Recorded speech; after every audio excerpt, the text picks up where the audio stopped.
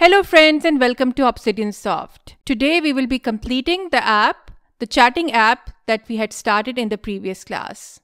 Now what happens when the app is started for the first time? We need to populate our ListPicker, that is our room picker, with the room names.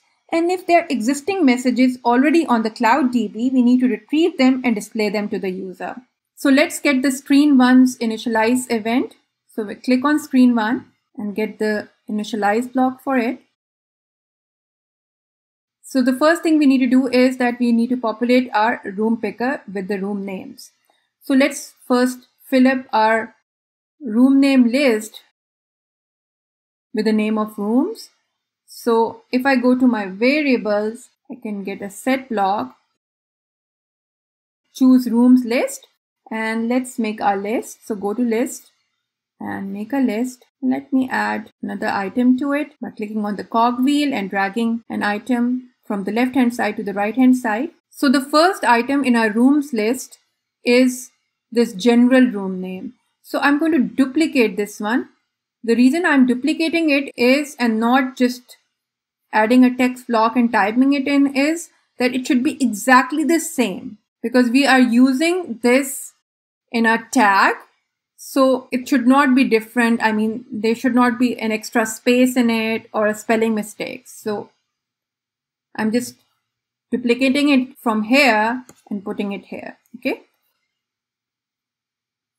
The other rooms, I'm going to make one a movies room, and the third one is the books room. You can have some other rooms.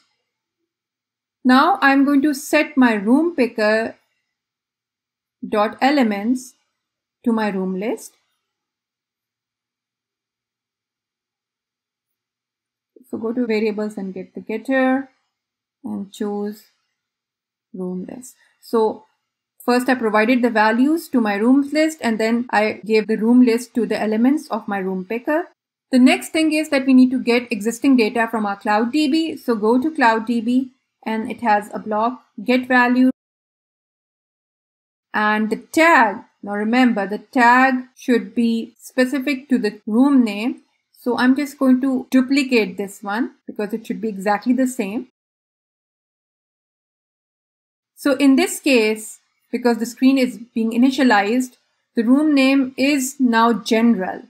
So by default, when the app is opened, we show existing messages for the general chat room, okay? And value, if tag is not there, will be an empty list.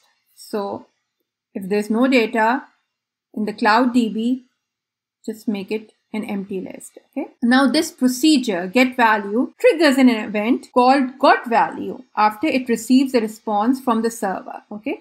So if I go to CloudDB, I will see that there's a block, which is when CloudDB dot GotValue. So this is triggered when we receive any data from the CloudDB, okay? This is in response to the GetValue procedure. Inside it, I'm going to check if the data is specific to my tag, okay? So I'm going to then show the messages to the user. So get the if block, and inside that, we are going to check by using an equal to block from logic and hover over tag to get its getter. So if the tag is the same as our room name plus chat tag, then we will show the messages. So just duplicate this and plug it in here. Okay. So you can see that what we're doing is that we are considering the room name, making sure that we are showing the messages relevant to that particular room that has been chosen by the user. Okay. So if the data is correct, then I'm going to set my chat messages list to the value, that is the list of messages sent by the CloudDB. So get value. Okay. And I'm also going to now show these messages to the user. So I have populated my global chat messages list by the data sent by the CloudDB. I'm going to now go to my messages list, that is the list view, and set its elements to my chat messages list. So go to variables, get the get, okay?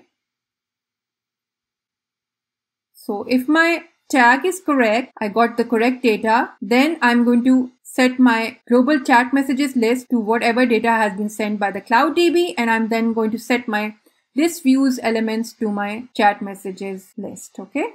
Remember that the other users of our app can also send messages. Whenever the CloudDB is changed by anyone, a DataChanged event is triggered. So if I go to CloudDB, I will see that there we have this when CloudDB.DataChanged event, and it will have exactly the same logic as GotValue. So I can just duplicate this block and plug it in here. Okay. So if the data changed is specific to the room that I am in right now, then I should get the changed data. That is whatever message has been added. Okay. Last but not the least, remember that we have rooms, and this is why we are using the room name in our tag to differentiate messages from different rooms. So what should happen when a user changes the room? By choosing a different room from the ListPicker.